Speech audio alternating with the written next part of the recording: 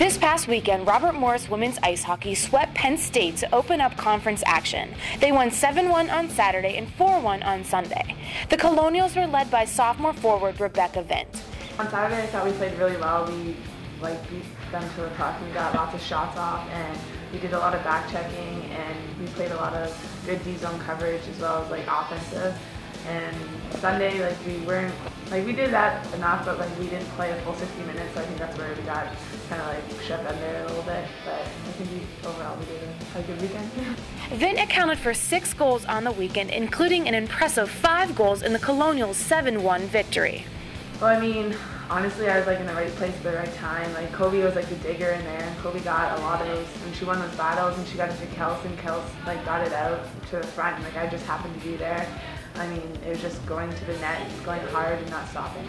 Coming up this weekend, Robert Morris continues their 10-game road trip by traveling to RPI. Well, last year we swept them, but hopefully we bring that same game this year. I know that they're a really good team, so we just gotta be there and play 120 minutes. We had to win our battles. We gotta play as a team. We have to do offense, defense, lots of just covering your what you have to do. We've been working on a lot of possessions, so hopefully bring that towards there and just outman them like that.